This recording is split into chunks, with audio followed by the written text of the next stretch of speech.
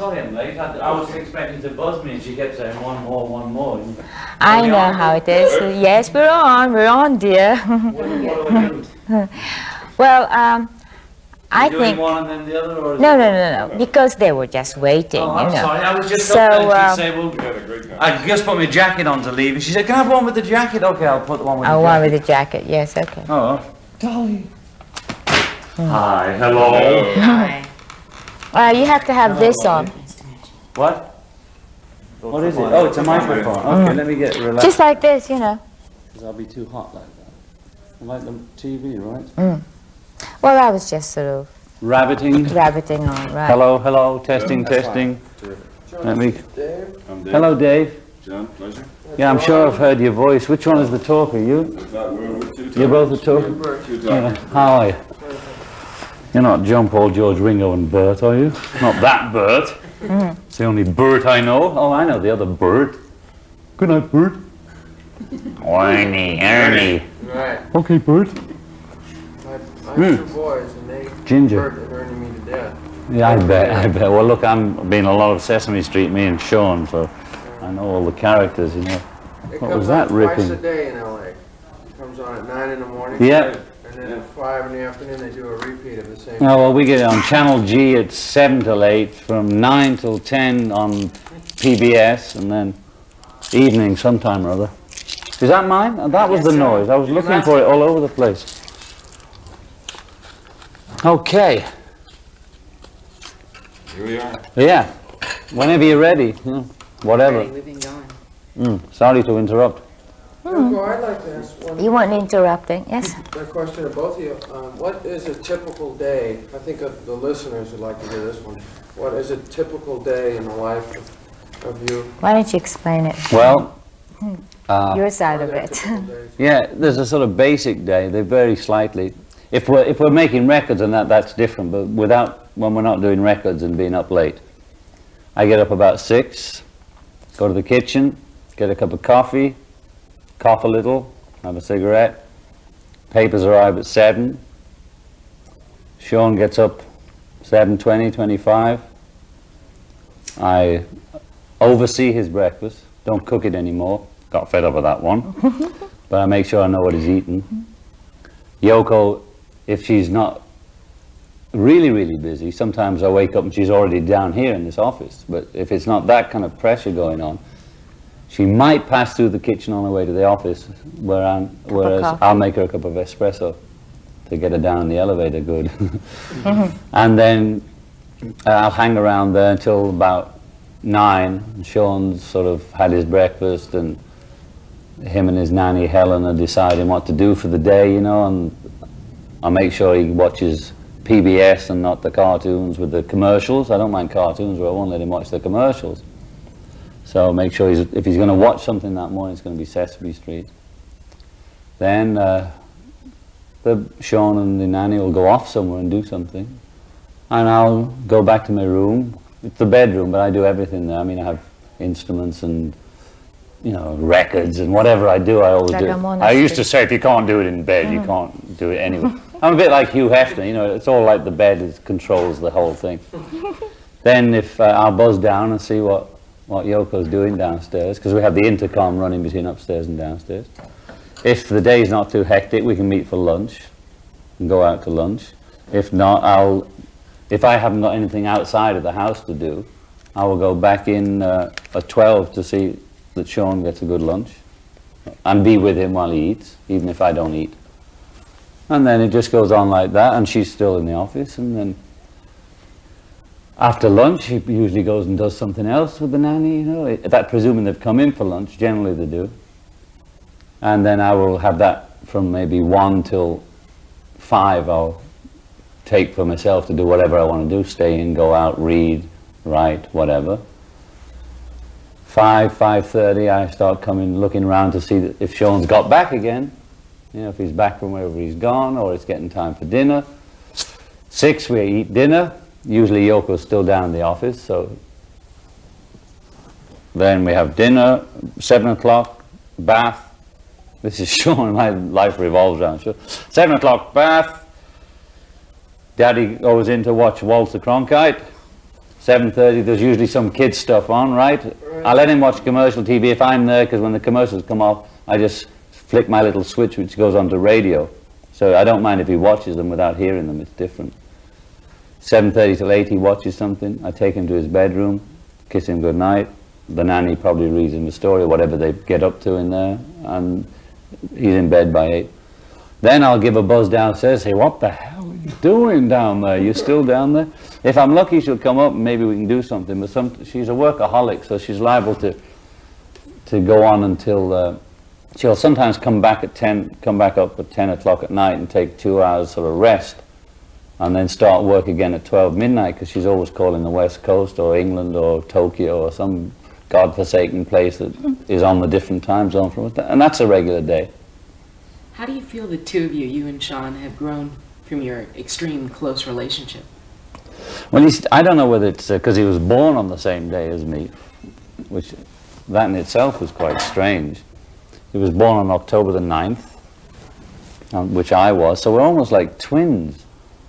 You know, the funny thing, if he doesn't see me a few days, or if I'm really, really busy, you know, and I just sort of get a glimpse of him, or if I'm feeling depressed, without him even seeing me, he sort of picks up on it, and he starts getting that way.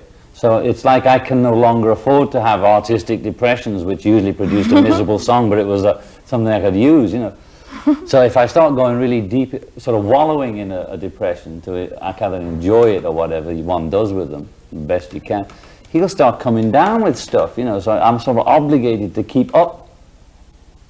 But sometimes I can't, because something will make me depressed and there's no way I can deal with it. And then he's sure as hell he'll get a cold or trap his finger in the door, or something will happen, you know. And so now I have a sort of more reason to stay healthy and bright. I cannot no longer wallow in it and say, well, this is how artists are supposed to be, I suppose, you know, write the blues, you know. So that's it, pretty regularly like that.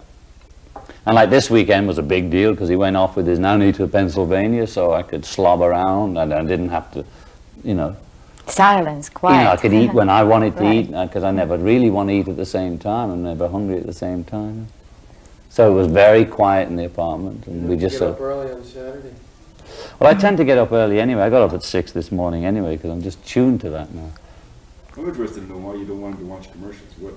What is it? Because they hypnotize you. I don't want him asking for junk food every 10 minutes, because his basic diet is pretty health food oriented, although I don't make him suffer, you know, and he can get his ice cream, preferably Häagen-Dazs, maybe once a week. I try and discourage it in the winter, because it's, you know, winter. And his nanny is not a health food girl, and I call her the dairy queen. You know, I try and limit the amount of dairy he takes, because it creates mucus. But if he goes to friends' houses, he eats what they eat and things like that. But with the commercials, I love commercials as an art form, I really do. The way they're made as films, and I really admire them. I think the best directors are in there, not making movies, they're making commercials.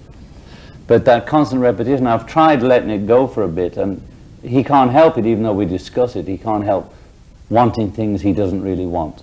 And it's hard enough bringing up a kid without dealing with these requests for garbage all the time, you know? He can go to McDonald's occasionally. I don't want him going there every day and living on junk food. Yeah, so that's basically it. And they're selling the sugar. We don't eat sugar mainly, although I'm guilty of it when I make records, because it gives me energy. But since I met Yoko in 1966, I have not taken sugar as part of my diet. And the damn commercial, the programs are great for kids. I'm no even qualms about violent cartoons, because he understands cartoons as opposed to film. It's that constant sugar, sugar, sugar, sugar, sugar, sugar, sugar, and the only break is hamburger, cheeseburger, hamburger, cheeseburger, sugar, sugar, sugar, sugar, sugar. And I think it destroys the child's physical health, and therefore affects his mental health. You consider yourself fortunate to be able to spend the amount of time, both of you for that way? I do consider myself fortunate, but I took the time. Any famous star or whatever it is where you come under, and I'm not going to name any names, but many of them that had problems with their kids, either killing themselves or in various ways. I don't buy that bit about, quality over quantity.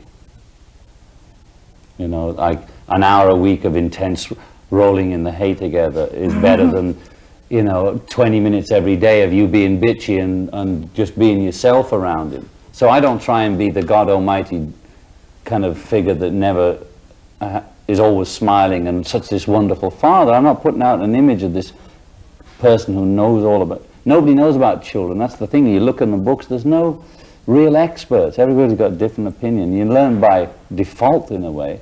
And I made a lot of mistakes already, but what can you do? But I think it's better for him to see me as I am. If I'm grumpy, I'm grumpy. If I'm not, I'm not. If I want to play, I'll play. If I don't, I don't. I don't kowtow to him. I'm straight with him as I can be.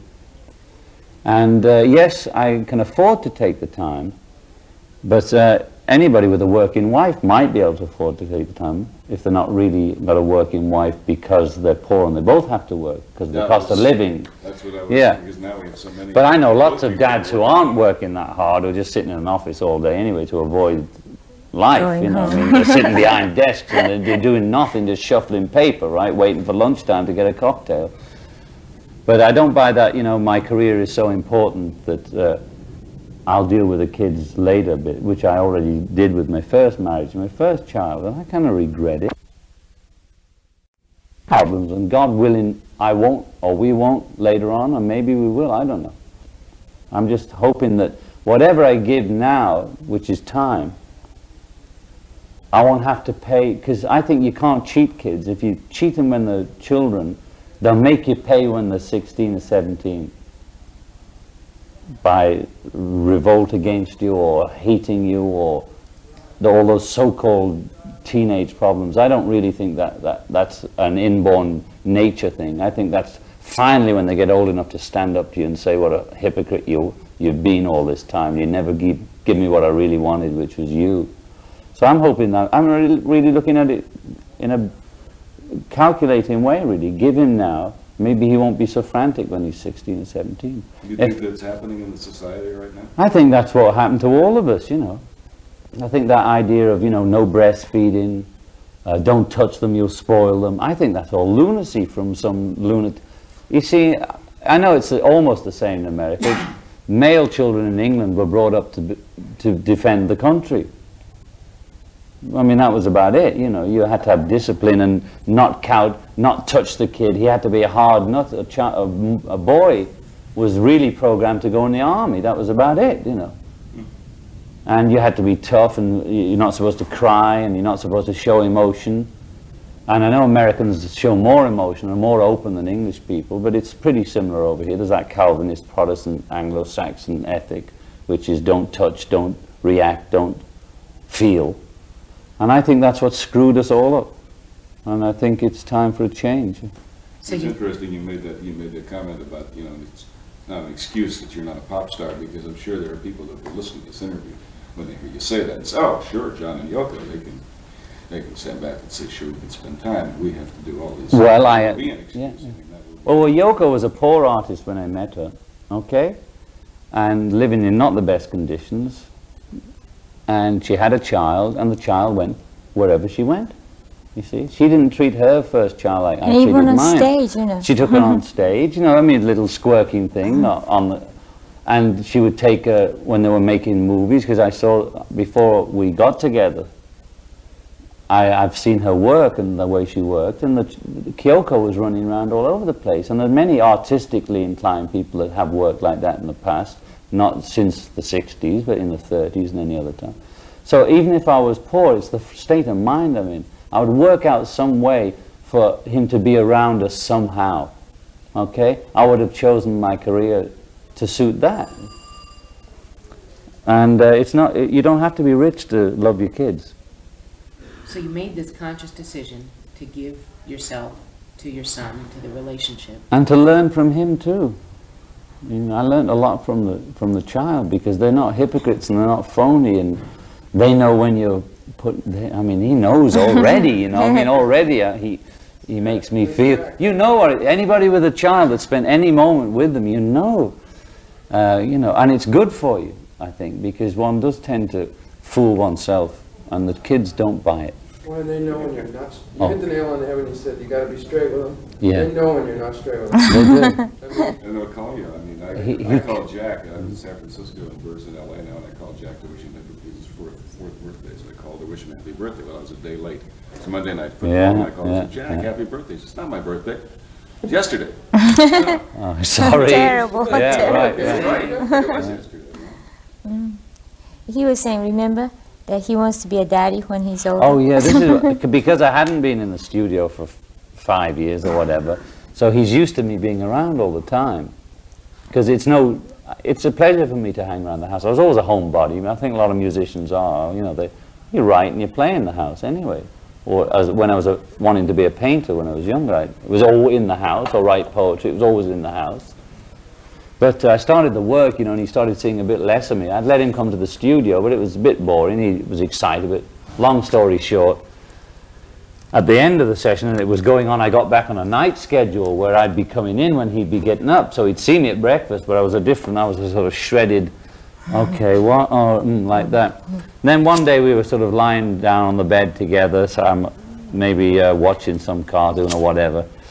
And he just sat up and said, you know what I want to be when I grow up? And I said, no, what's that? He looked me right in the eye and said, just a daddy. And I thought, mm-hmm. I said, you mean you don't like it that I'm working now, right, and going out a lot? He says, right. I said, well, I'll tell you something, Sean. It makes me happy to do the music. And I might have more fun with you if I'm happier, right? He said, mm-hmm. That was the end of that. I mean, I think I was BSing him, you know, but he caught me off guard there because just a daddy. You know. It's his way of expressing. Yeah, I mean, it was pretty straight, wasn't it? Right, right. When you leave your kids, you feel sometimes like you're robbing them of something. When I left yesterday, and I'll be home tonight. Yeah.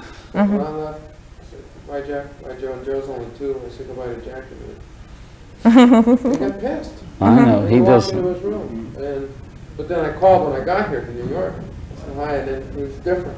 Okay. I was guilty all through mostly of making Double Fantasy, I must say. We had his picture pinned in the studio because I didn't want to lose contact with what I'd got. I was scared myself that moving it back into the business and one tends to hone in on yourself and the record and how you're doing it. We had his picture up there all the time in between the speakers, so whenever you're checking the stereo, he was looking at me all the time. I went through some terrible guilt, you know, absolutely. But I didn't want to put it on one side because I knew part of it was I needn't feel guilty. I'm entitled, and I have to have my own space too. But still, God, it racks you. But at the same time, maybe we were giving him a space too. Oh yeah, he needs the space too because I'm obviously, you know, when I'm not around, he relaxes more with Helen about how he eats and the knife and fork business. And I do tend to sort of want him to be a little gentleman, or maybe it's not that necessary. And you know, part of that English upbringing comes out, and I'm saying, well, that's American style of eating, that's fine, you use the fork. Now, if you're going to use the knife, that's, you know, and Japanese, well, you use the chopstick properly, you know, don't pick around and shove it around, you know. So he does need a break from me, too. Mm. And also, you see, as you said, I mean, a happy father is better than a grumpy father. Yeah, but I heard those women who were saying, you know, I'm going to fulfill myself by having a job, you know, so you just... I wish there was a system where they had, you know, community daycare and places where they would be happy to be, not that you foist them off like kindergarten. I sent him to kindergarten for a bit, but he was miserable and bored. And I realized I really, really sent him because I thought I'd get more space to myself. And he was not happy. I wasn't happy either because I wasn't using the space. I was thinking, what's going on? I mean, am I doing this for the right reasons? Why am I... There are some different kinds of schools that you can send your kids to that they won't be miserable and bored. Like Jack goes to a school for just 4 hours, 3 times a week. They learn different things, but mostly to play with kids his own age. Well, he sees them. He knows what time they come off school. He's on that phone. Maxie comes back at 3:30. Thinking he dials next door. He knows they're coming home. So he knows there's only a few hours when they're all at school anyway. And his vocabulary is fantastic because he's been with children grown-ups more than children. And actually, they don't need that companionship till about 6 and 7. They can really relate to other kids. An hour together with other kids, it always tension, or, you know, who wants to be center of attention after an hour's play together. You usually have to split them up for a bit because they're not really ready to allow each other space and have real friendships, although he has a real friendship with about 3 kids. But still, you know, 6 or 7 is more important, I think, for that community thing. And I tell him, if he says, you know, if he gets that bored feeling, I say, well, you know where your friends are? They're 2 blocks down the street here, they're at the school. He said, I'll wait till 4. Because he knows all they learn is to sit still. Would you consider yourself a strict mother and father?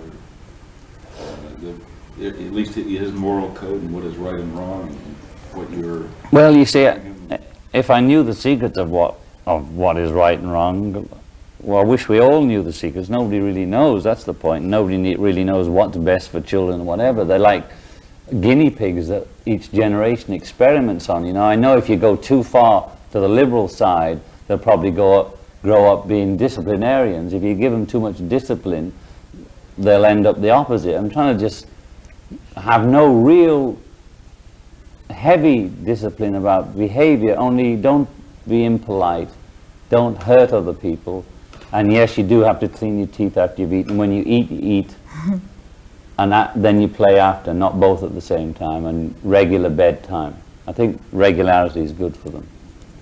We did try the thing of let him sleep when he wants to sleep. It didn't work. He enjoyed the freedom, and in that way he relaxed. But on the other hand, he started getting tired, so and whining. So I thought, he no, has this to be doesn't work. disciplined in a way, you know, because. Oh well, I do discipline and you him. do. I never I know. would hit him. Or So anything, I but always discipline. cooperate, don't I? And I always say, Daddy knows You're one of the best best. fathers he's ever had. Well, you better ask your daddy, No, because he knows. she's the still best. a real mother, because when it comes to the bit about who's tired and irritable, she can deal with him when she's tired and irritable, and I still That's find true. it hard then to give and have him crawling over me when I'm tired and irritable. I need that rest to deal with him. The other thing that's very strange is Are probably we talking about because child reading or records here? What is it? well, I mean, the funny thing is that there must be some sort of physical connection, and that's why, you know, I can relax about it. I don't feel that even when he's far away, I mean, it's upstairs, but I'm here working, that we're sort of connected and we know what we're doing. Because He when buzzes down to gets- the office all the time. and he gets hurt or something. And the other day, I just suddenly woke up very early in the morning, and I heard him cry. But I mean, it was just an instant after I woke up that he started crying, and I just rushed over. And there was that sort of feeling like I already knew what was going to happen, you know. It's always Also, that she close never is, connection. however busy she is, she'll never stop him coming in. And that's true. Even if she's in a really important business meeting, even if he comes in, then she says, well, he sees that, you know, this would be boring if he walked in now. He'd like check it out and maybe interrupt a little, but it would be boring for him, so he'd go away. But so he knows there's access there. So in that way, we're lucky that our workspace is within the building. But that goes for any artist, rich or poor, that they do tend to work in their own homes or lofts or apartments. So in that respect, I think a lot of people do what we do anyway. Because if you work in the apartment, you live in it, it's all the same place. It's not a place where daddy or mummy has to go across town or get a commute every day. So in that way, musicians and artists have a benefit that maybe ordinary people couldn't get. I want to ask you about getting the urge to make music again now. Oh, it came over me all of a sudden, love. I didn't know what came over me. I know, like you were possessed. Right? Yes, I was possessed by this rock and roll devil, you know. It was like you after dinner that night, you just flew right to the piano. Yes, it's like that. Yeah, well, is that the question? Did I interrupt you? You got it. Why suddenly and all that? Yeah. Well, partly because suddenly I got the songs, you know. You never know, you know, those things just come to you. Just suddenly, like, had, if you pardon the expression, diarrhea of creativity. And in fact, we went in the studio and cut about 22 tracks and cut it down to 14 to make was the hard to cut dialogue. it They were all down. dialogue songs, meaning that we were writing as if it was a play and we were the two characters in it. But it's real life, but not real as well, because on a song or a record it can't be real. I mean, we could have taken it a step further and made this record so maybe she would be called Ziggy Stardust and I would be called Tommy. And then you would call it a rock opera, you see? But we always worked from our own selves as near as we could. So the album, the work we did on this thing is really a play, but we're using ourselves as the characters. And what we sing about in the record and the songs are real diaries of how we feel, but also it's always not really real because it's a song and it's on a record and you project it in a different way. But we started this thing and I started getting these songs and I called her, I said, we had discussed going back in the studio, but I didn't have the material, but I wasn't worried about it because I thought, well, I haven't done it for a long time, maybe if I switch into that there'll be something there. But it just sort of came and I called her because I was in Bermuda with Sean and she was here in New York. I called her and I said, well, look, we were talking about recording. It must have triggered something off here because I'm getting all this stuff. And I started singing it to her down the phone or playing a cassette. And she would call back 2 hours later and say, well, when you sang that, Losing You, or she'd come back with Moving On or something. And then I'd say, oh, Moving On, okay. And then I'd be swimming or doing anything. Suddenly something else would come, like starting over. I'd say, hey, well, look, this is what happened. And it started working, like coming out like that. So then I couldn't wait to get back and start then. I suddenly had all this material. After not really trying, but not trying either for 5 years. I'd been so locked in the home environment and completely switched my way of thinking that I didn't really think about music at all. My guitar was sort of hung up behind the bed, literally. And I don't think I took it down in 5 years. Yoko was telling us about the emotional impact of hearing your songs to her for the first time. How did you feel hearing her material? It inspired me completely. As soon as she would sing something to me or play the cassette down the phone, I would, within 10 or 15 minutes, whether I wanted to work or not, if you call it work, I would suddenly get this song coming to me. And I always felt that the best songs were ones that came to you rather than... I do have the ability to, you know, if you ask me to write a song for a movie or something, and they say it's about this, I can sit down and sort of make a song. I wouldn't be thrilled with it, but I can make a song like that. But I find it difficult to do that, but I can do it. You know, I call it craftsmanship. You know, I've had enough years at it to sort of put something together, but I never enjoyed that. I like it to be inspirational from the spirit. And being with Sean and switching off from the business sort of allowed that channel to be free for a bit. You know, it wasn't always on, it was switched off, and when I sort of switched it on again, zap, all this stuff came through.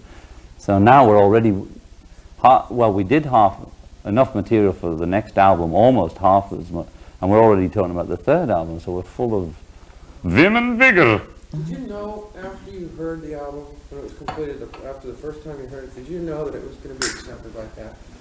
No, we didn't know anything, did we? Really? You know, you go through two ways. Sometimes you think, wow, yeah, great, this is great, we've done it. And then the next time you hear it, well, she's not quite the same as me. I'll think, no, this is not right, it's not right. So I would go yay and nay on it all the time. But I think, basically, we thought, if people will listen to it for what it is and not listen to it with preconceived ideas of how it ought to be or as compared to something else, then if people could listen to it just as if it wasn't even John and Yoko, just that it came over the radio and you accept it or not accept it as you hear it, not as you expect to hear John Lennon or expect to hear Yoko Ono or expect to hear an ex-Beatle or expect to hear whatever, or having read a good review or a bad review. Forget about that. Just get it on the radio, I thought, and it'll be all right. The way I looked at it was probably it's an album that's not going to do too well, but in the end, you know, maybe like 2 years later or something, people say, that was good. Because I knew that the theme was good, I knew the dialogue was important, etc. And each song was all right, you know. So I had a feeling that even if it takes a long time, people would know about it, you know. But I didn't know it was going to be that instant, you know. You went out on a limb with this, though. You took a lot of very personal love songs and laid them out for everybody. How does that feel to you? How do you feel about, after 5 years of silence, bearing yourselves to people in interviews and music? Because, you know, even as I put it in my last incarnation, everybody's got something to hide except for me and my monkey. It means really that, you know, one cannot be absolutely oneself in public, because the fact that you're in public makes you have to have some kind of defense or whatever it is. But we always tried, from whether it's from Two Virgins through Imagine, through anything we've done together, the films we made together, we always tried to get as near to the uncensored, as it were, for what we are, not to project an image of something that we're not. Because having been in that sort of pop business so long, and tried to retain myself throughout it, but obviously not always being successful at that, it was most uncomfortable when I didn't feel I was being myself. You know, when I would have to smile when I didn't want to smile. And it became like all that, like being a politician, you know. And what I really got through this 5 years was, I'm not running for office. I like to be liked. I don't like to offend people. I would like to be a happy, contented person. I don't want to have to sell my soul again, as it were, to have a hit record. I've discovered that I can live without it, and it makes it happier for me. But I'm not going to come back in and try and create a persona who would not be myself. Does that explain it? Yeah. Do you think that the combination of removing yourself from the music scene, and then also the artists that have to deliver an album every 6 months, okay, it's time. Yeah, well, I went... Singer, we want an album. And he's got to sit down and crank it out. Would that spawn the creativity that you were talking about, just letting it... Yes, yeah, it was to give... It's like the channels on the radio were jammed, you know. I was not getting clear signals. And after 10 or 15, almost 20 years of being under contract and having to produce two albums a year in the early days, and a single every 3 months, regardless of what the hell else you were doing, or what your family life was like, what your personal life was like, nothing counted. You just had to get those songs out. Now, Paul and I turned out a lot of songs those days, and it was easier because it was the beginning of our relationship and career. Paul and I developed in public, as it were. We had a little rehearsal in private, but mainly we developed our abilities in public. But then it got to be format, and sort of not the pleasure that it was, and that's when I felt that I'd lost myself. Not that I was on purposely being a hypocrite or a phony, but it took something away from what I set out to do. I started out to do rock and roll because I absolutely liked doing it.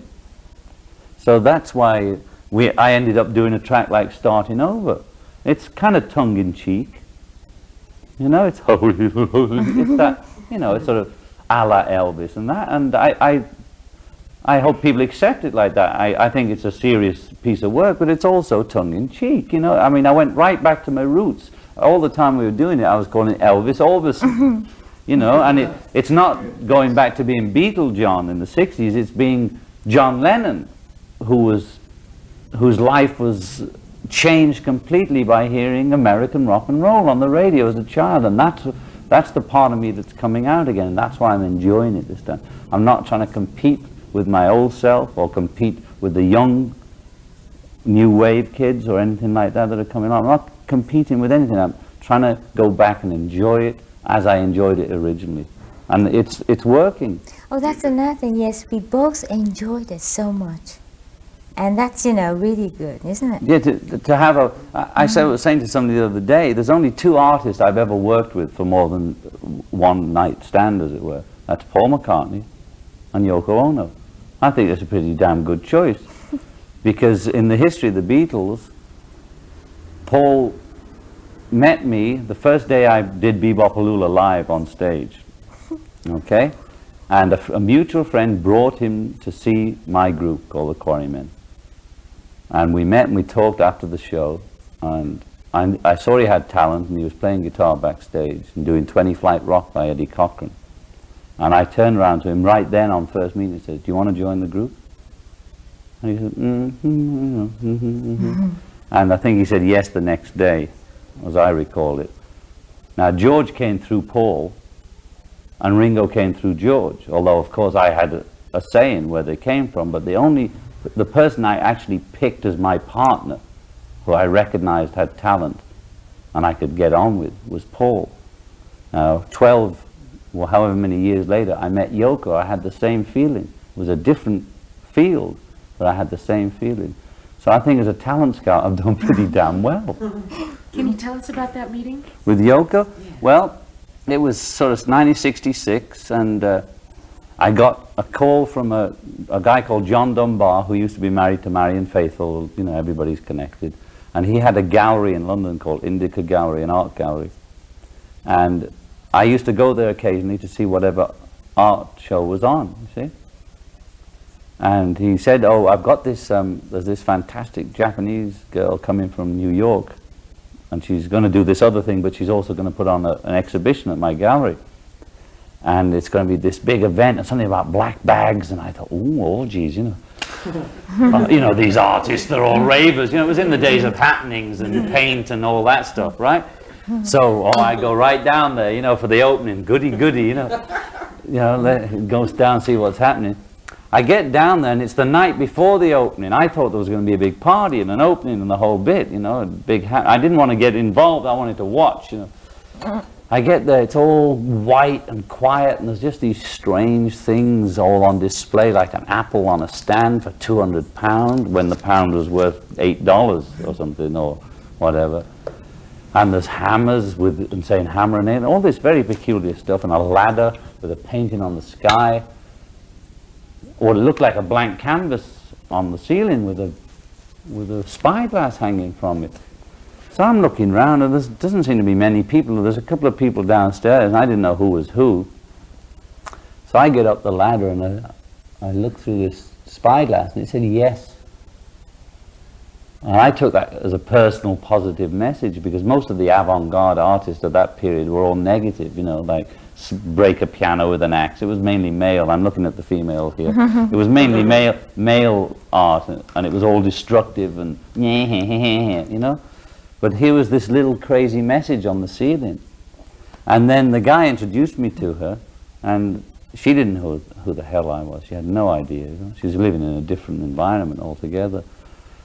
And I was saying, well, I thought, this is a good con, isn't it? Apples for £200 and hammer and nail. Who's going to buy this? You know? I didn't know what concept art was, which in a nutshell is the idea is more important than the object.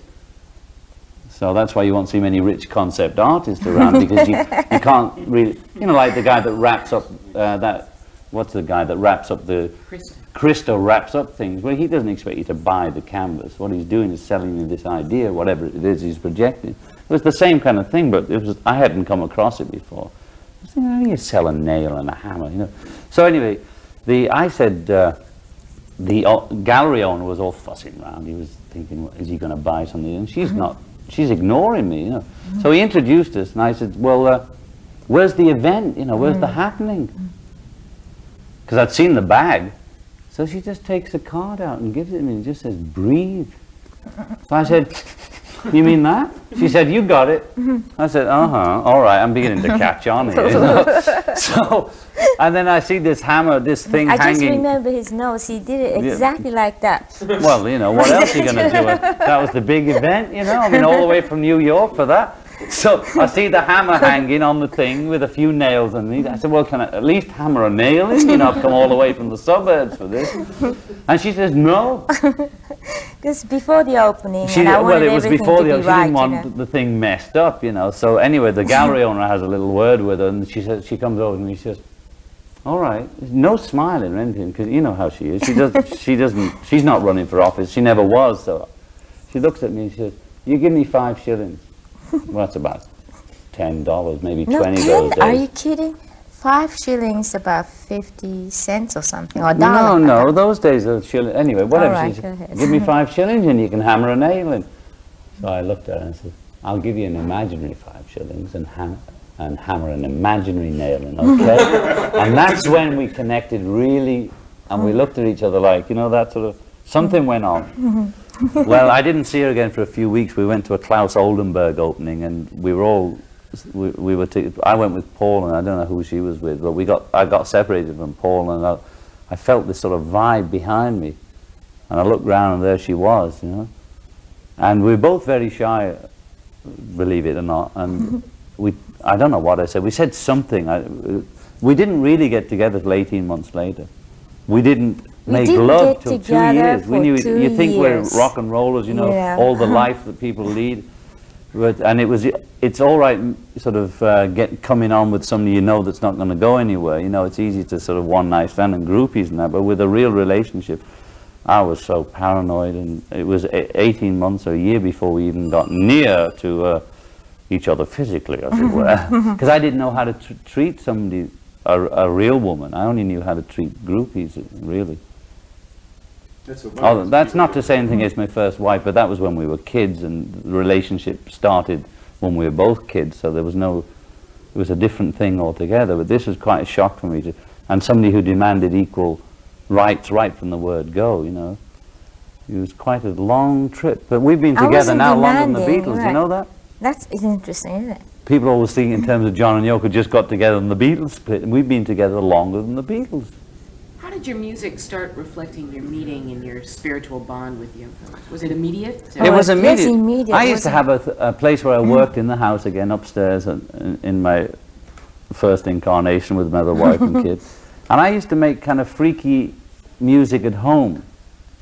And you would hear it coming through on things like Tomorrow Never Knows on Revolver, or Rain, and some little backwards things, but I never made that the whole track. But you had sort of freaky stuff, cassettes, but at home I would make far freakier stuff, you know, which I would take the sort of most usable and add it to the Beatles, or to my tracks of the Beatles, whether it was Walrus or Strawberry, or whatever, fiddle around a bit, or put loops, or, you know, something fun. But at home I was really far out, and I had a kind of little studio, which was really just a lot of tape recorders, and we made two versions that way. She came over for a date, as it were, and I didn't know what to do, and she didn't know what to do. I said, you know, I didn't know what to do with her, so I said, you want to go upstairs and play with the tapes? You know? So, because we didn't know what to do, we did play with the tapes all night. And we made two versions, and I was showing her all my different tape recordings and how I made the funny sounds. You were running around. I was running around pushing buttons and playing the mellotron, and she started into her Yoko Ono stuff, which is now stuff you hear on B-52s, Lenny Lovitch and all that stuff. She started doing this, oh, and all that, and I thought, this is great. And I was going on the tapes, and she was going, oh. And we made a tape all night, and in the morning we made love as the sun came up. But we'd made this album's worth of sound together without consciously setting out to make something. And that was the first togetherness. And we shot the cover ourselves privately, and it wasn't, you know, we just got somebody to set the camera up, took the shot, and put out two versions. That was the start of the whole shebang. And the reaction was, what are they doing? This Japanese witch has made him crazy, and he's gone bananas. But all she did was take the bananas part of me out of the closet more, you know, that had been inhibited by the other part. And did that help you? Oh, it was a relief, right? A complete relief to meet somebody else who was as far out as I was. You know, that was the real thing. The music you make together is a pleasure for you to make. At the same time that it is a pleasure for you, and you enjoy, obviously, you enjoyed making this album. Was that it, or was there also, we wanted to be a commercial success, along with the fact that, yes, we also enjoyed and were having a good time? Oh, now we'd like to have a commercial success, yes, because definitely. also, I mean, if I'm taking too much of the time, please direct the question to Yoko. No, go From all ahead. those years, I tend to, you know, hog the conversation. It's interesting. But when we made two versions, we weren't worried about commercial. We just wanted to put out a statement of where it was at. You know, we wanted to share the thing. Naively. Well, not naively at all, because some people accepted it and a lot of people That's didn't. true. But the thing had an effect. That the fact that, you know, an Elvis Presley would take his clothes off and expose. Now we had other shots for that cover, which made us look a lot more sexy and attractive. Believe me, you know, if you pose a certain way and you just do it like this, better. And there were a couple more shots that later came out in the calendar with the Live Peace in Toronto album, where we look a little more attractive as a couple in a star kind of way. But we deliberately chose the one where we were standing there, you know, in all our glory, like a little flab around the waist, the legs a little, you know, nothing pretty about it. We wanted to say, we met, we're in love, we want to share it. And it was a kind of statement as well of an awakening for me too, you know. This Beatle thing that you've heard all about, this is how I am really. You know, this is me naked with the woman I love. You want to share it? And people did and people didn't, but now you can't get it for $200, two versions, right? So that's the way it goes. But of course now, she got more interested in pop and I got more interested in avant-garde, so we sort of blended in like that. And I think now we've kind of found we're finding a meeting ground, which has only really developed through Double Fantasy. Where was that time that you got more involved in pop? Oh, well, you know about around approximately Infinite Universe, I think I started to understand, well, it's interesting, you know, and there's a lot of things you can say with it. And so, but even then, around that time, I was more interested in expanding the media of pop into something more theatrical, like Bertolt Brecht type of thing. And so all the songs were long, I think. Well, on approximately Infinite Universe, what year was that? That was 1970. Yeah, they were very theatrical pieces. And 1970 what? 71 or two, I'm not something, sure 1 or 2 or something like two. that. And they were theatrical. And some of the ideas that she wanted both of us to do then, I must say I was more square then than I am now in a way, that I wish we'd done, because now other people have done them, because they, and I would say, no, I'm not going to do it. Are you kidding? I'm not doing that. You know, I would start reserving, you know. So I don't want to do that, you know.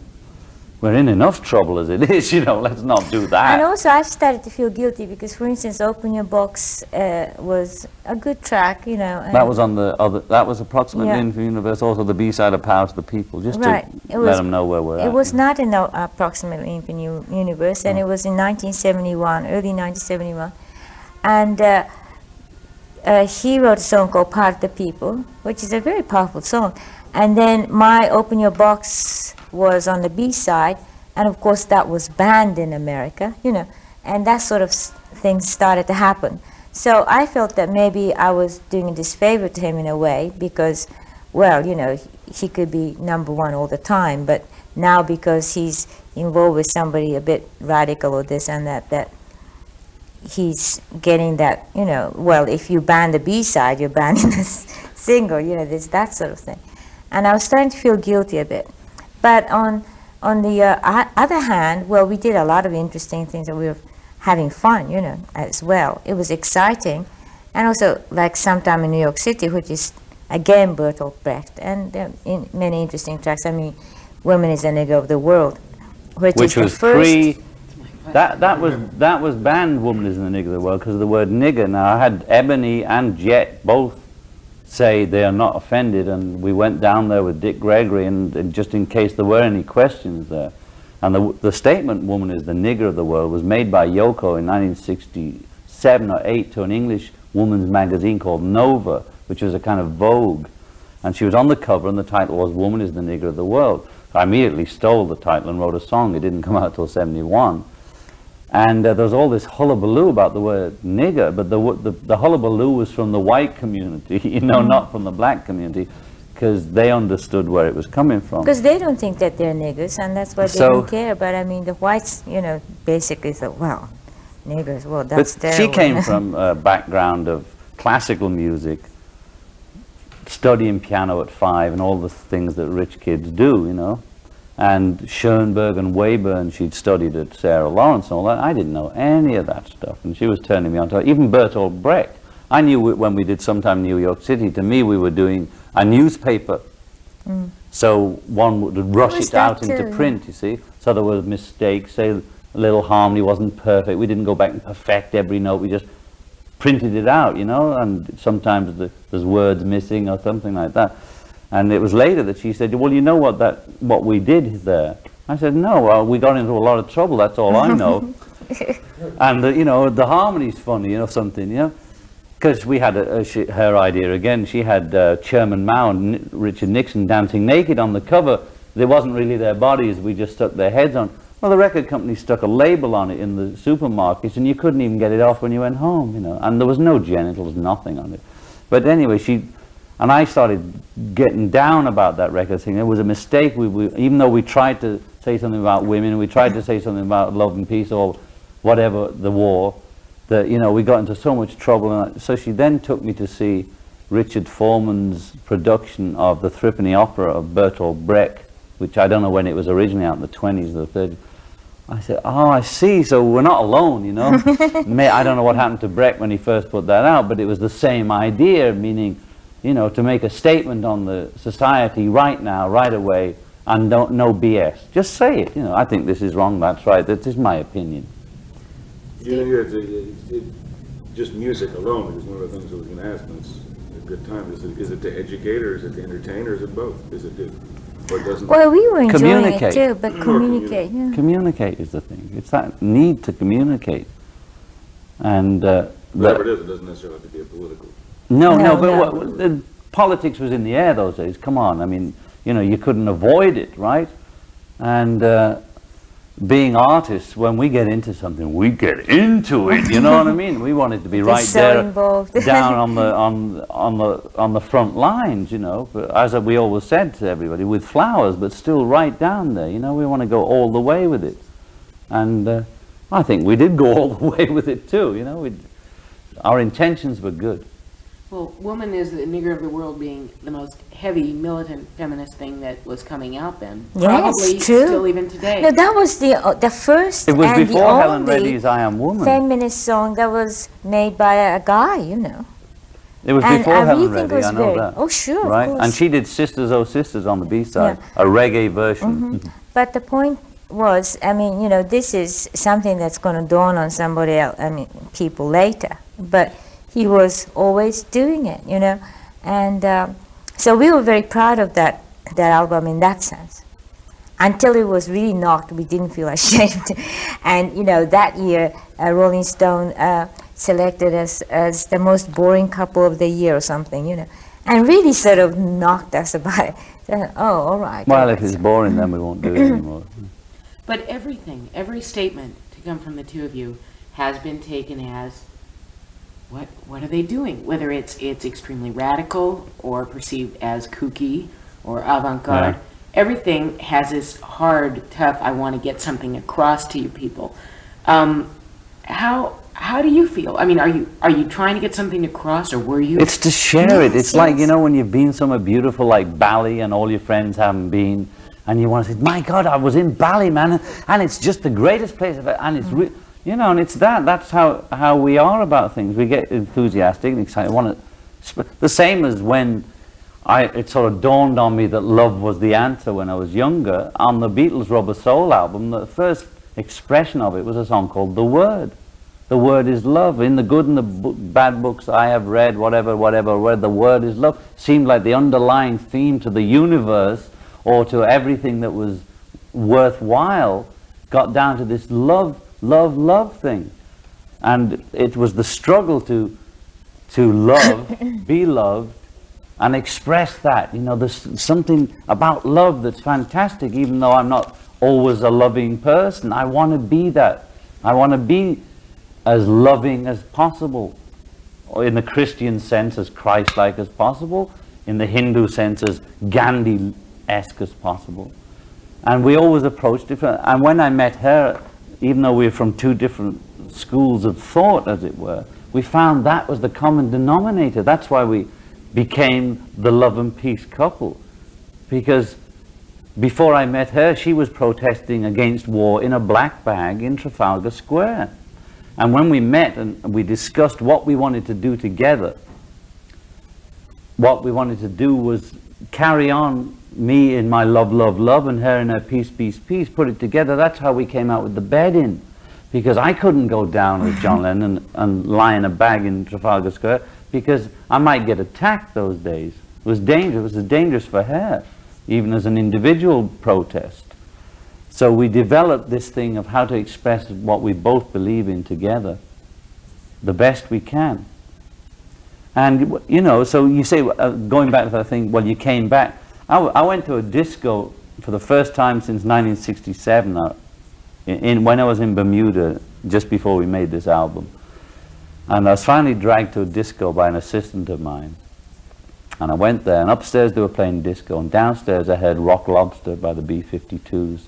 And I said, that's Yoko? And somebody said, I thought there was 2 records going at once or something. Because I thought it was so her, I thought this person studied her. I said, get the axe out, call the wife. Gee, have you heard this? I called her, I said, you won't believe this, I was in a disco and there's somebody doing your voice.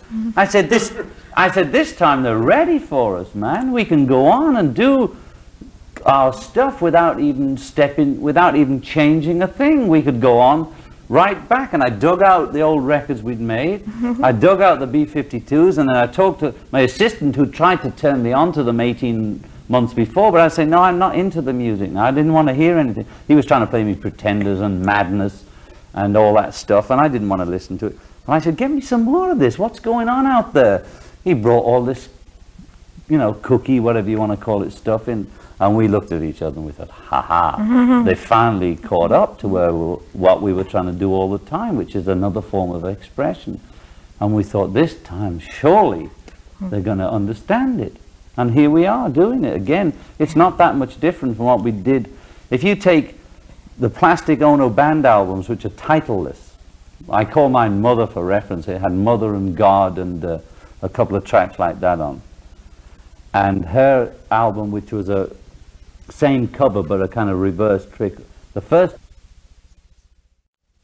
numbers one time, right? So I can never get more than I've ever had in that respect. I'm not saying I could never have 4 or 5 numbers at once, because that's wishing myself bad luck. But let's face the reality. I've had the boyhood thing of being the Elvis and getting my own spot on the show. I want to be with my best friend. My best friend is my wife. Who could ask for anything more? I'd sooner do something else together than not work together. And that's why I think that comes across in the work now. And we feel like this is just the start now, you see. Double Fantasies, this is the first album. I know we worked together before, we even made albums together before, but we feel like this is the first album. I feel like nothing happened before today. So what is Double Fantasy? What does that mean? Well, you know where it came from? You better tell. I was taking Sean and the nanny and the family to a little, except for Mother, who was here selling cows, in Bermuda to the Botanical Gardens for lunch, to the Italian restaurant, because I could get espresso and Sean could get some junk food. And I was just walking in, I looked down, and it was a Botanical Garden, and it said, we're in the office, folks, that's why it's buzzing. Excuse me. Yes. It said, Frisia, Double Fantasy. And it was some flowers. And I just thought, Double Fantasy, that's a great title. Because it has so many meanings that you couldn't even begin to think what it means. So it means everything you can think of. I mean, it's a double couple. It's real life, but it's still a fantasy because it's now in plastic and in photograph, and it's fantastic. And it's just it sort of seemed to be perfect for a title of the album. And there's 2 of us, and it just sort of says it all somehow without really saying anything. It says everything. And it's a flower, actually. And also, you know, in the 10 years we learned that John has his own fantasy and I have mine too, you know. And that's all right, you see. And we don't have to unify our thoughts totally. I mean, there's an overall plan that we have, or a dream that we have, which we share, you know. But then we come from a totally different background, I mean, in a sense of men and women. And that's fine. So we're showing the difference of the fantasies too, you know. That's why it wasn't just all love songs, losing you and moving on. We're not presenting ourselves as the perfect couple, because we don't want to get into that bag either, right? Because we're trying to present what it is, you know, a relationship that lots of other people are having, but they're maybe not songwriters and they don't express it that way. And the letters we're getting back are from couples, apart from the kids who just like it as music.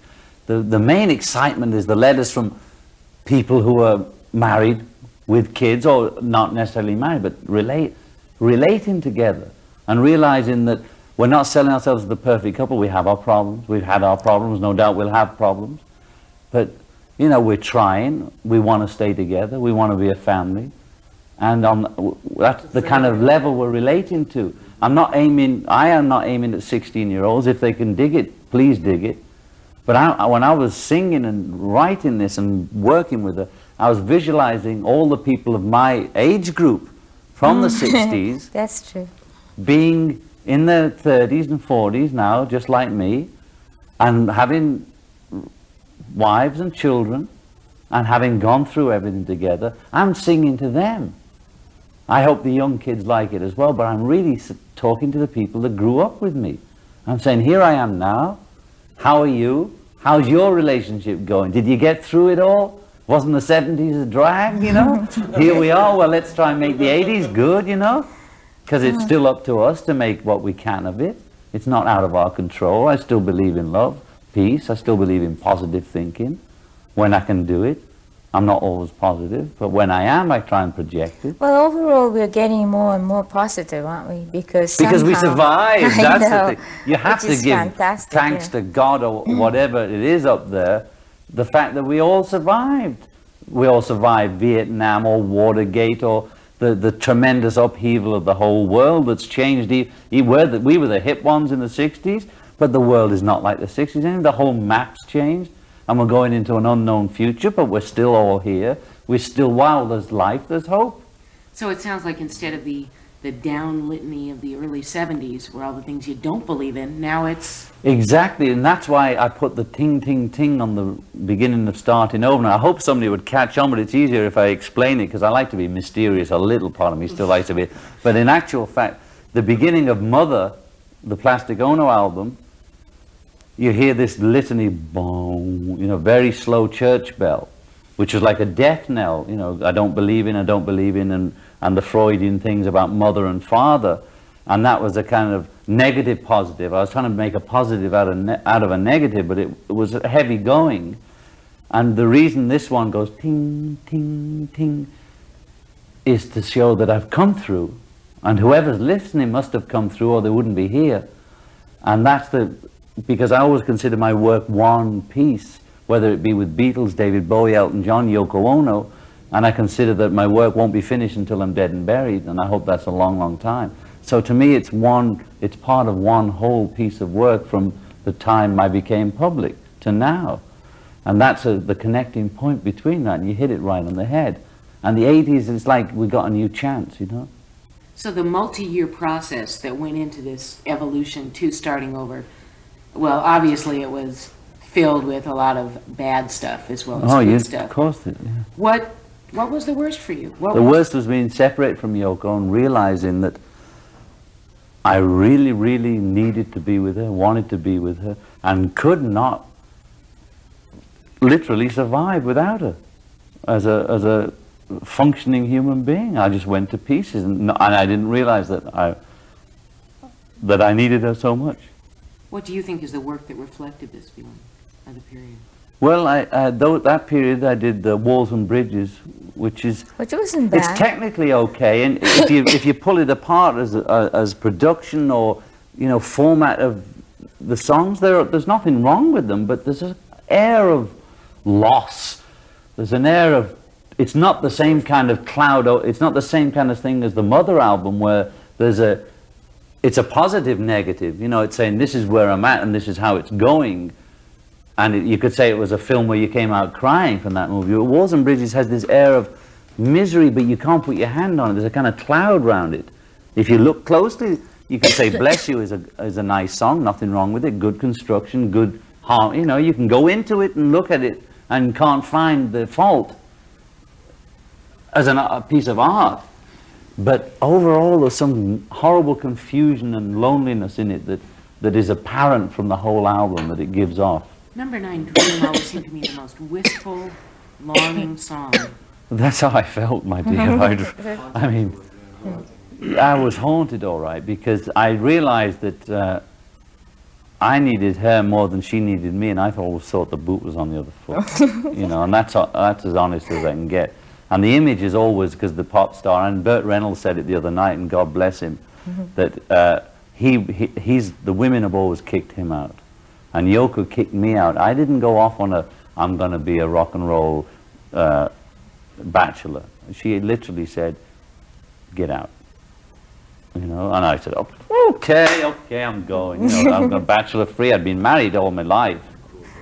You know, I'd been married before Yoko, and I immediately married Yoko, so I'd never been a bachelor since I was 20 or something. So I thought, woo-hoo-ha! It was god awful. It was awful. Isn't that the way we all survive? What kind of? Isn't that the way we protect our? By doing that, going through that kind of. If somebody does that, you say, "Oh, cool. I'm not going to." Yeah, you know, I was going to be mystical. Yeah. But you see, I call it the 7-year hitch. I don't know what it was, but it was horrific, and it took me a long time to catch on because I drank too much, and you know, a lot of it's known already, and I don't want to keep gurging it up, but I wasn't too, you know, I was out of control, and nobody was looking after me, and I needed somebody to love me, and there was nobody there to support me, and I fell apart. And the other thing I want to say about Burt Reynolds the other night, Barbara Walters asked him, "What do you want to be remembered as?" And he said, "The best father that ever was." Yeah. That's and beautiful. I thought, thank God, you know, I began to feel maybe I'm the only father that's interested in relating, and is it going to become, oh, John Lennon's now selling this family business, and he's been through peace and love, and now he's coming on like daddy and all that. And I'm only talking about it because that's what I've done, and that's how I feel. And admitting that it is that I'm more feminist now than I was when I sang "Woman is the Nigger." I was intellectually a feminist then, but now I feel as though at least I've put not my money, but my body where my mouth was, and tried to really live up to my own preachings, as it were. And to see somebody like Burt Reynolds, who is the world's #1 male star over all the pop stars worldwide, to have the guts to say he wants to be known as a father, I thought, oh great, I'm not going to be alone on this one. Oh, and I get good, letters from people saying, I'm not alone. I get letters from guys saying, well, I'm doing it too, you know, you're not the only one. Kind of destroys that macho, well, let's see how many, you know, see how many women we can be with. Well, I want to go through life as pretending to be James Dean or Marlon Brando, you know, in a movie, not in real life, even in a movie version of them. Just the fact that you're living so many of the things that you were singing about, talking about, trying to get across years ago, does that make you think that maybe you were a little bit false or just image-oriented back then?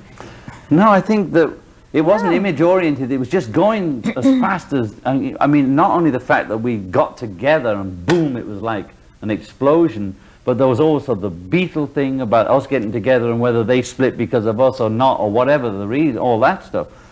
The Beatles were splitting, the Beatles were arguing, John and Yoko was getting together, the anti-Vietnam crusades were going on all over, and we were involved in so many things, and we were putting out so much work, and we were making movies, making public appearances, performing at shows, and traveling the world and doing all that. There was no time to reflect. There was only time to put out immediate impressions of what was happening.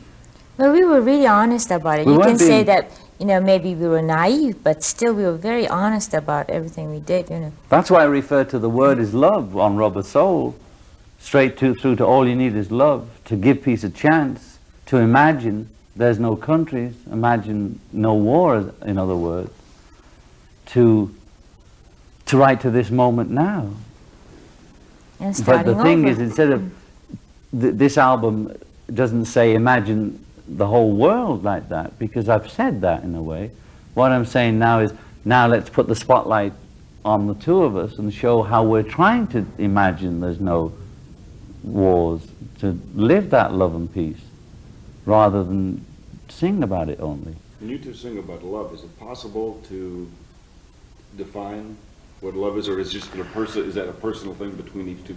Is it all different? I don't know. Well, I look, think I it's- mean, say love what is love love, is. isn't it? I mean, you know it too. we know you what it is, but you can't define it. You know, I mean, everybody knows what love is. I mean, it's not something that you can explain, but it's a very strong energy and I power. tried to define it on the Plastic Ono It's like a magic- album with a song magical called Love. power. Was Love on Plastic Ono or on Imagine? Yes, it was in Well, plastic. I tried to define it as in my own way then, like love is real, real is love. And it's very simple lyric, or even simplicity. I don't know which way it would go, but it's what can you call it? You can say love is like a flower. It's You like know, saying, you you know, what can't is get- air? And you Yeah. say H2O, it doesn't mean anything, you know. It's whatever it is when it feels good is love, and the other one It's is not not love. you know? On that same album, when you first sang Hold On, did you have any idea of the things you were going to go through? That you No. put out there? No Amazing, idea. isn't it? No idea. Oh, but the other thing is, you know, because John explained it, so I have to explain my side of it, is that it's almost like, maybe it's almost like John and I are sort of a prototype of that situation, but because the world was pressuring me so much, I mean, really too much, and really suffocating me in a sense that I can't work anymore. And when John was in LA, I really had enough space to think about it and all that. I realized it was the society, it wasn't John so much, it was the society that's really messing the whole thing up, you know. And when John came to New York once to sort of wanting to come back, and I said, and Not quite on his knees, but one knee. and you know, he sort of sang that "Bless You" song to me, you know, and I was crying actually. Because that was the Yoko. And we were just sort of holding each other and crying because I thought, my God, it's beautiful and everything. But still I thought, no, let's not get emotional, let's not get tricked again, because if I accept him back, that whole shebang is going to start again, you know. So let's be cool about this, you know. And I was crying, but I said, okay, well, look, I'll see you later, you know. And it was hard for me too. And what I'm saying is that maybe on a different level maybe, but most women are in that position that I was in. And so that if men and women are going to come back together again, then men has to really make a big step forward, you know, like to try to extend their hand and try to really almost make up for what women lost or in the society, so to speak. So it's hard for men too. But that's the only way I think it's going to happen, you know, because, I mean, I tried my best, but still, if I were to just be normally healthy, I had to get that from John. If I didn't, I would have gone crazy anyway. So, you know, it wouldn't have been a relationship. You know, he would have had a wife that accepted him back, but I would be in a mental hospital or something, you know. My wife is in a I would have mental visited. hospital. Sporting of you. Well, you know, I'm that kind of guy, you know. Yoko, when you first heard Woman, did that Yes. make you cry? Oh, yes, yes. I played that for, this is just, and I'll be real quick and then I'll shut up. I played that for my wife and I told her, pretend it's She a story." cried. She cried. Well, Isn't that what you're Kids trying in to the do 30s for a and lot of 40s group, it's really hitting.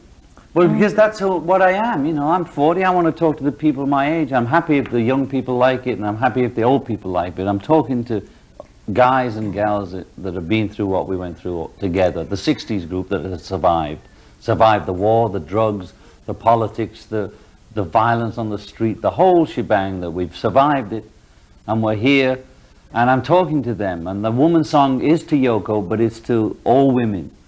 And because my role in society, or any artist or poet's role, is to try and express what we all feel, not to tell people how to feel, not as a preacher, not as a leader, but as a reflection of us all.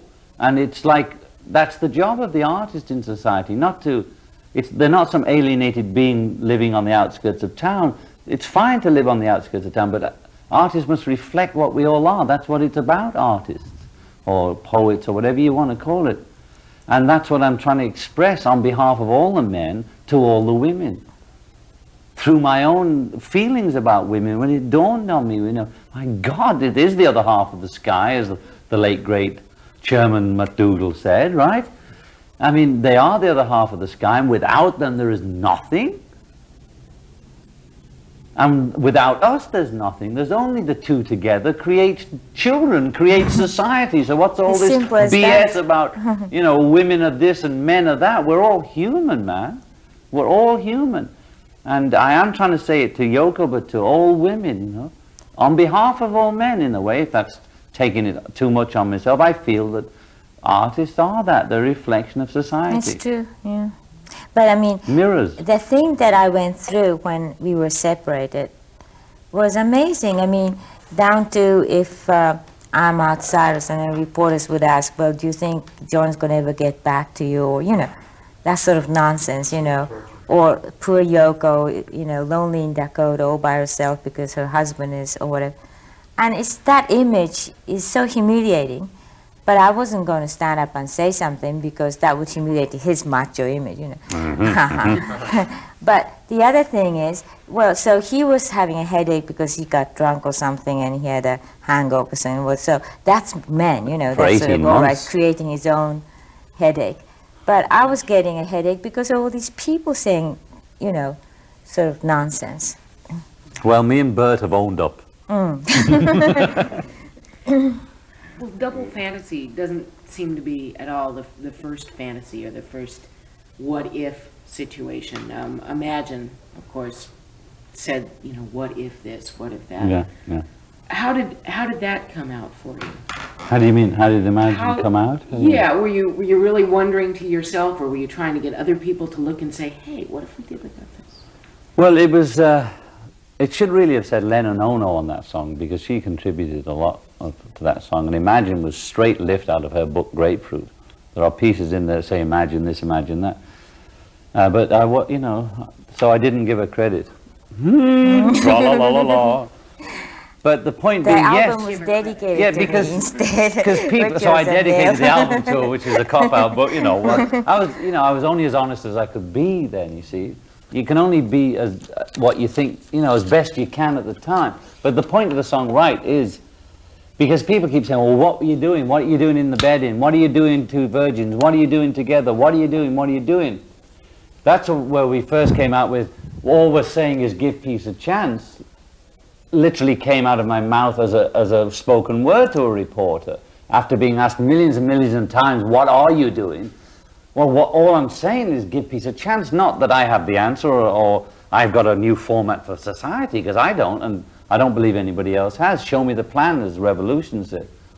You know, the Beatles' Revolution, my Revolution song says, show me the plan before we knock all the buildings down, you know. But give peace a chance Imagine is the same thing. You hit it right in the head. It's just imagine if there were no countries. Not no places where we each had our little spot. But imagine, there was a time, you know, when you didn't have to have a passport to go from country to country. What kind of world did we create? Really, it used to be you could go around, you know. What is this game that you can't get, that somehow this is America and then just across the field is Canada, and that you have to have all kinds of papers and pictures and stamps and passports and, you know, I mean, when you think about it, it's insane. It's insane carving up the world into little patches like that. But we're all different.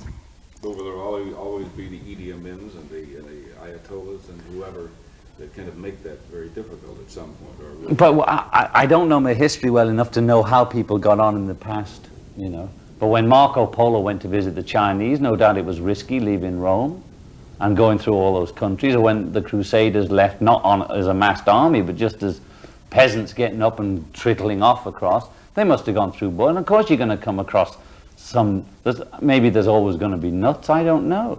No, but still the concept of imagining no countries, imagining no religion, not imagining no God. Although you're entitled to do that too. Imagining no denominations. Imagining that we revere Jesus Christ, Mohammed, Krishna, Milarepa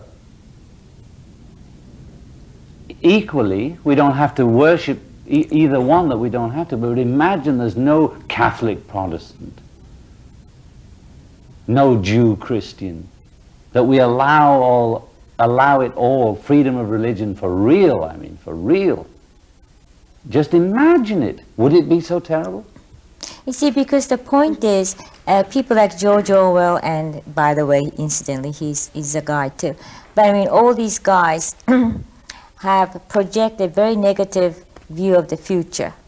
And imagining a projection is a very strong magic power, you know.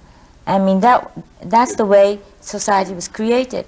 And so because they're setting up all these negative images, and of course that's going to create the society. So we were trying to create a more positive image, which is of course going to set up another kind of society. And you know, even in all this, we always had, there's a human race dream, you know, like we always wanted to fly, so now we have planes, you know.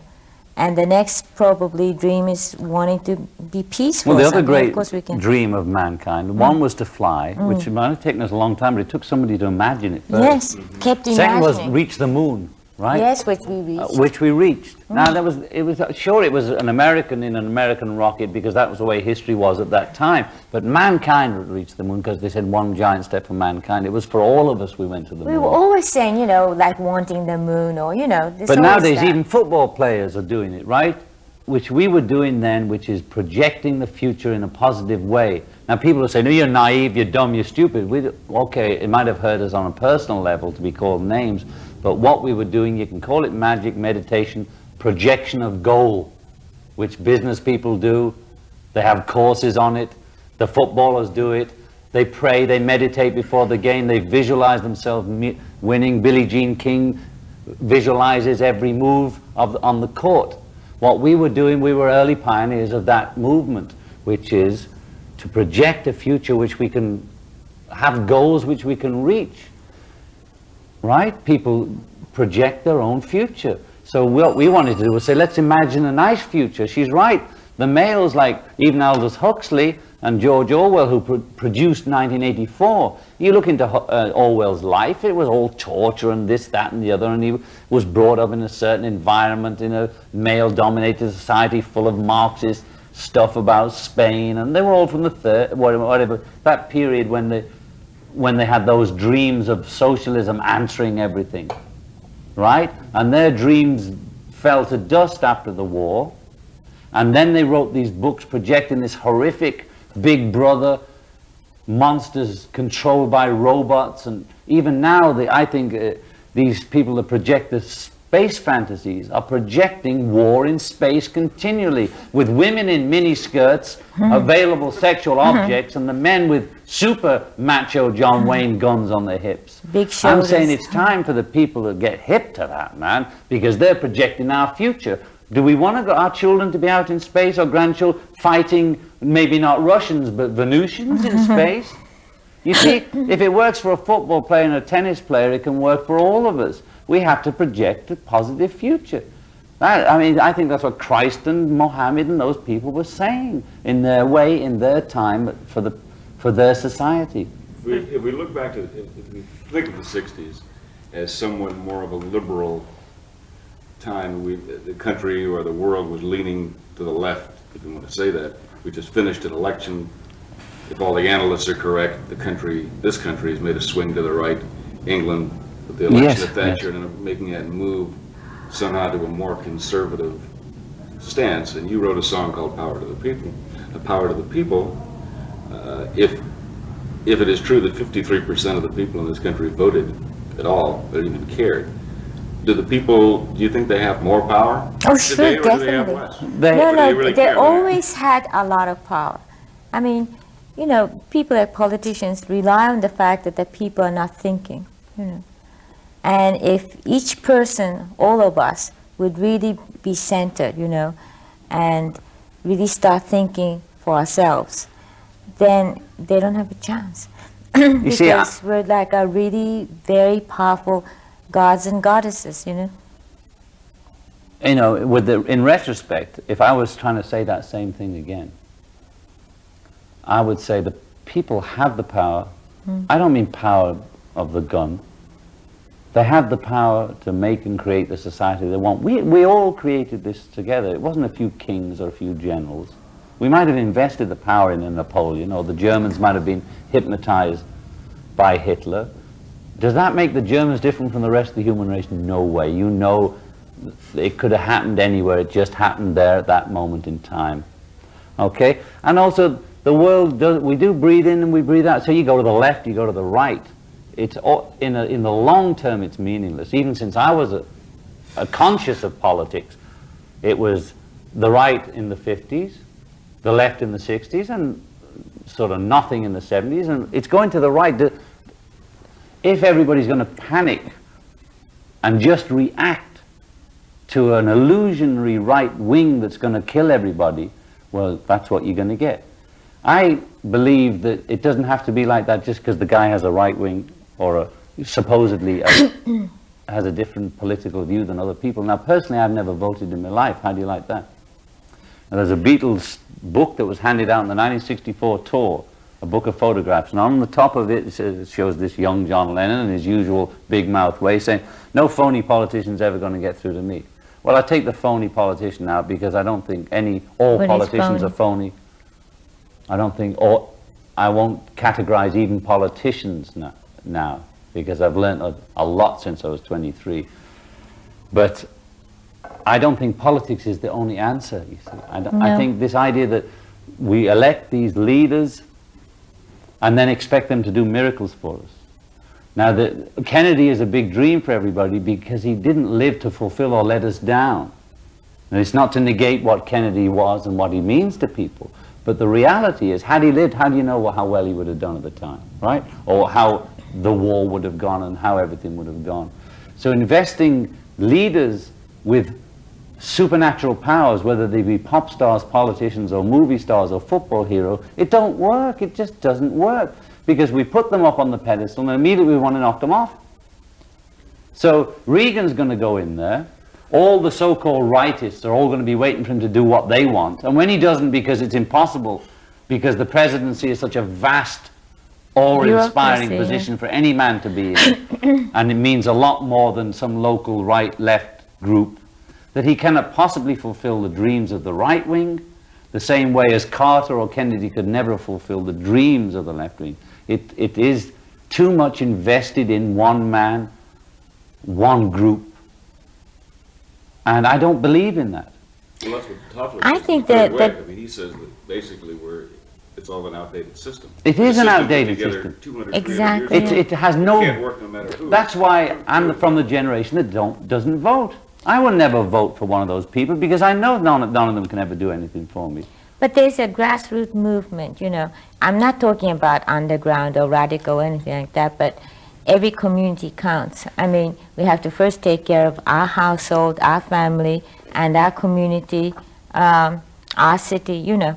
And if each person would think that way, it's going to work. Instead of investing our energies to one person or a government. It doesn't mean that. When you speak of power and you have people, a number of people at least, if you look at polls and people that do research, that say, well, it's the oil companies and everything, it's corporate structures running our lives, and we can't do anything. We're totally powerless, so we're just kind of apathetic, we're giving up.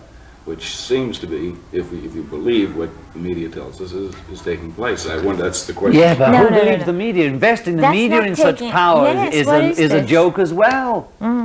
You know? Media is who not gave the the truth.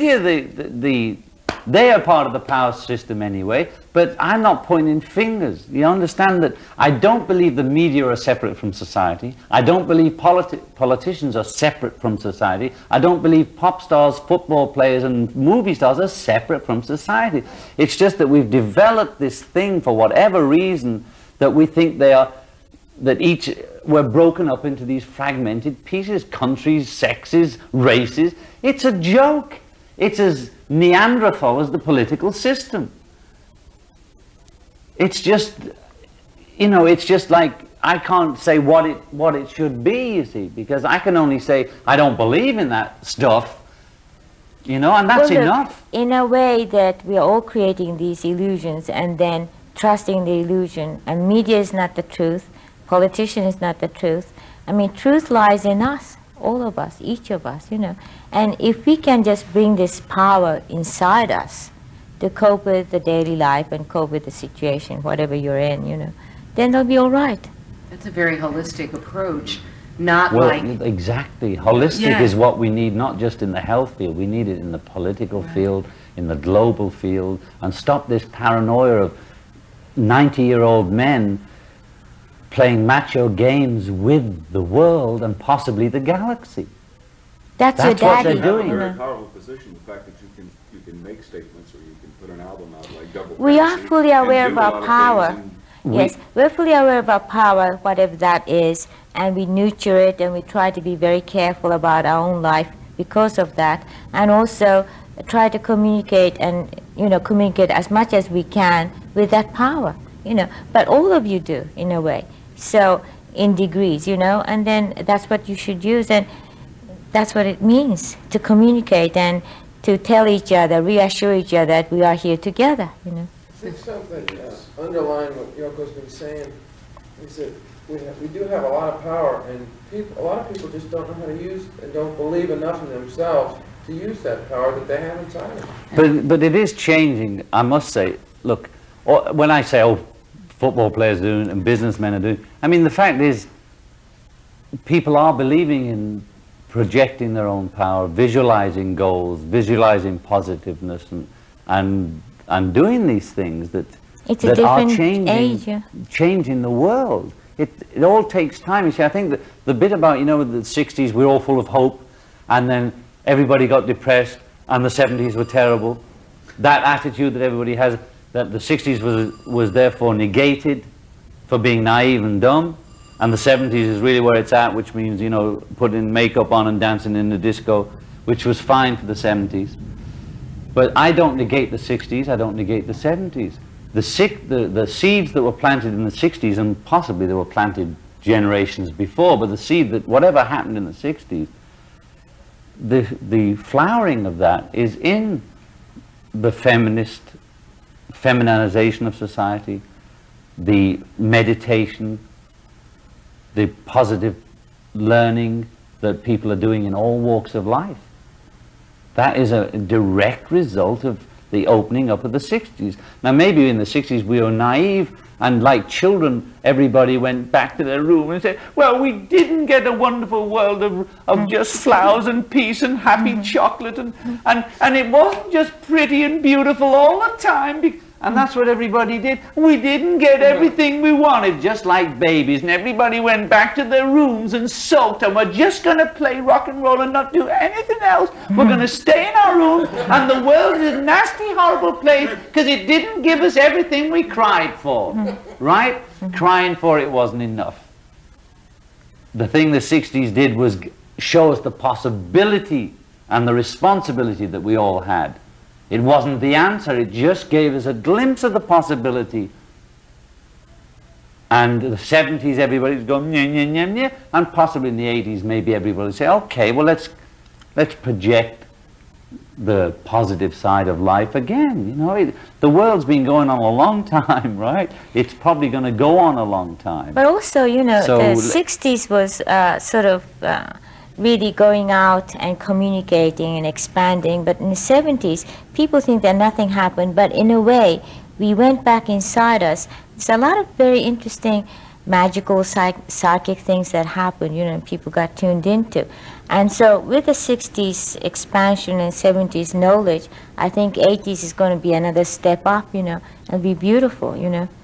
Do you think if people had realized the holistic potential for healing and growth within them, that would have stopped, say, a lot of people from running to, certain movements, religious, psychological, whatever, for sudden answers?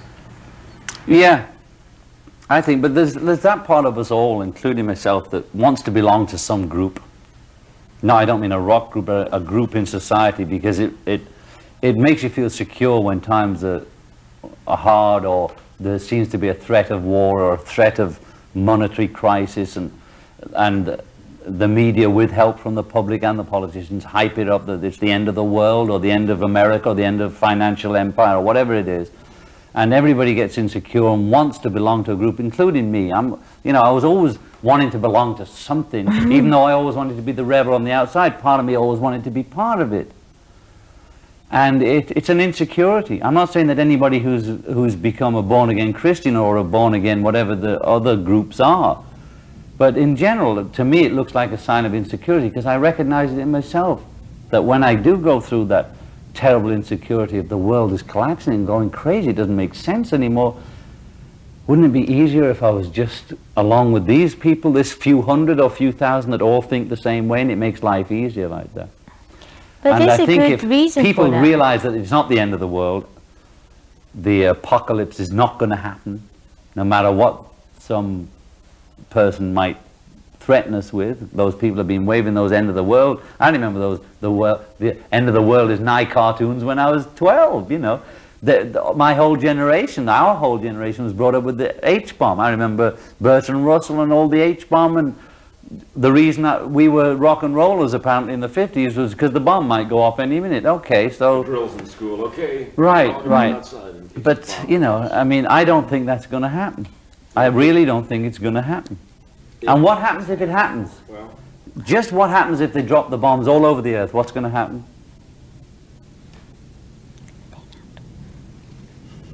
Somebody going to answer that? We're either going to live or we're going to die. If we're dead, we'll have to deal with that. If we're alive, we've got to deal with being alive. So worrying about whether Wall Street or the apocalypse is going to come in the form of the great beast is not going to do us any good day to day.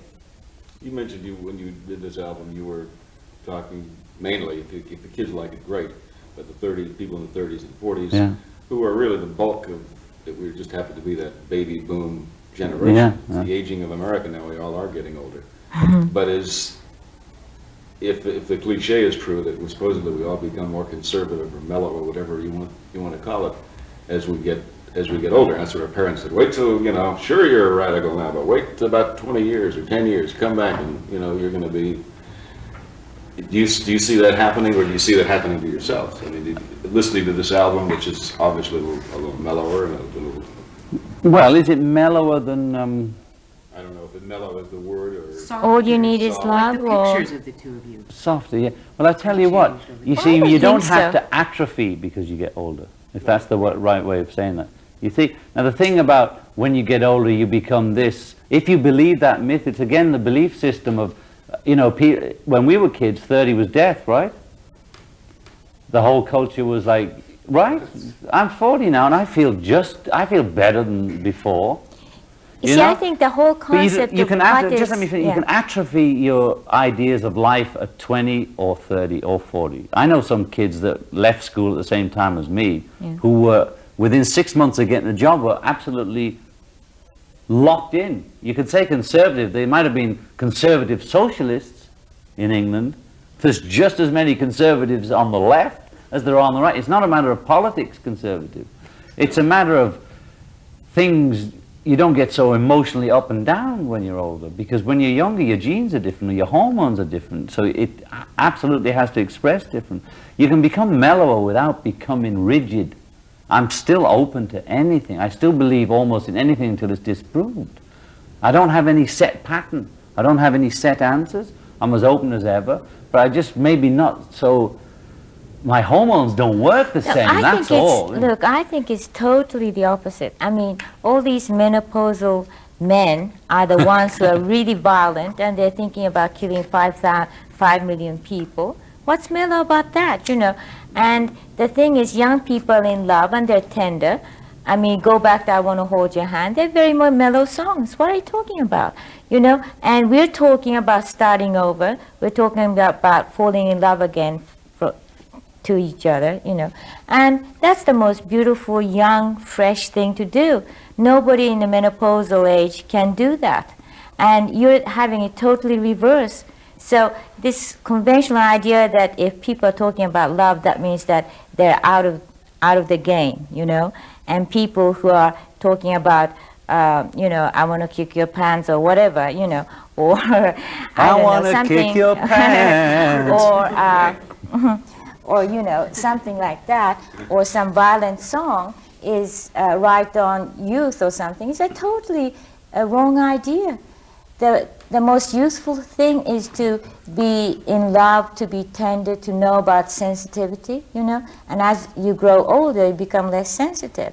And then you start thinking about ordering around people, pushing buttons and making the atomic bomb go, you know. So I think, you know, your question is already wrong, you know. I was speaking mainly, and maybe I didn't probably word it correctly, but I was speaking mainly of music in one way. Music. Oh, I see. I mean, Because, no, wait a second. If you thought mentioned AC. If you Hey, well, Yeah. listen to Kiss, Kiss, Kiss, and she's Right. 47, right? So Kiss, come kiss, on.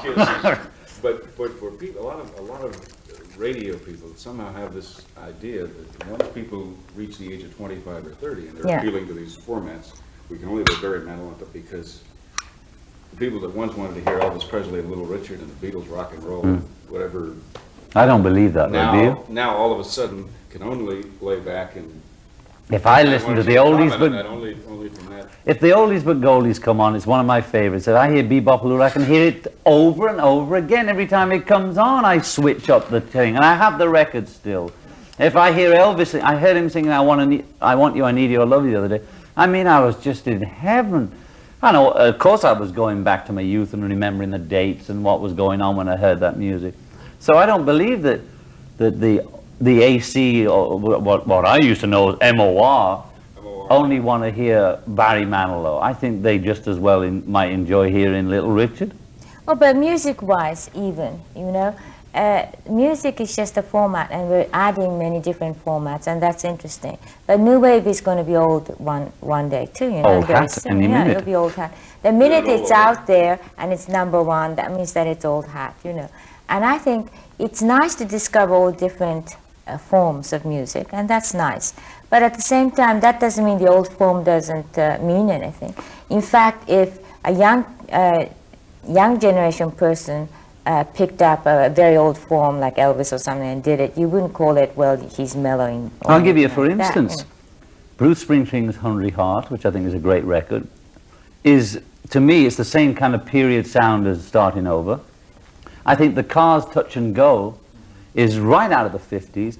All that new wave, a lot of it is 50s stuff, but with the 80s styling. But and that's what I think Starting Over is. It's a 50s song made with an 80s approach.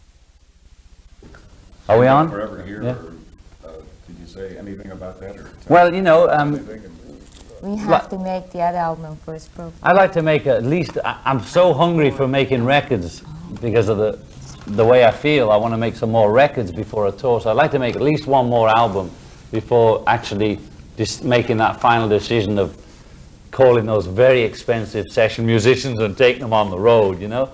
But when I went in there, I had no intention of going live, because I've noticed a lot of people like Clash and things like that don't do any personal appearance hardly anymore, and they just make a video on the record. And so part of me would think, oh, but when we were playing in that studio, and then I don't know whether it was Tony, the bass player, or the drummer, after we'd done Starting Over, he said, can we do this again? I mean, let's take it on the road. And that was the first time it came. I thought, my God, this would be fun, wouldn't it? And if we can do it in the way we've done the album, which is have fun, enjoy the music, enjoy the performance, be accepted as John and Yoko, then I'd be happy to go out there. in small, But large halls. That's the thing, you see. That's the bit I don't want to think about, you know.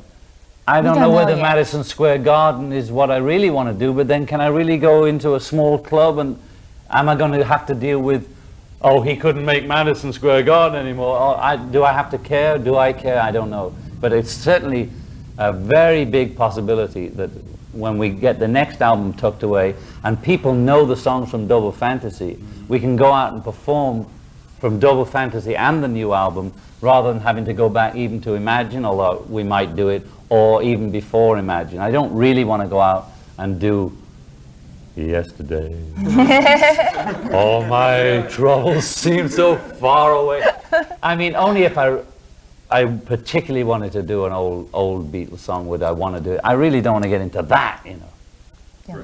Great, thank Or you. this We're was doing a- a whole show. Oh, what is that? Present from Lauren. Oh, that's Sean. great. Is Thank you. That's just very do it. kind. You gotta Okay. work it. Okay, I'll do it.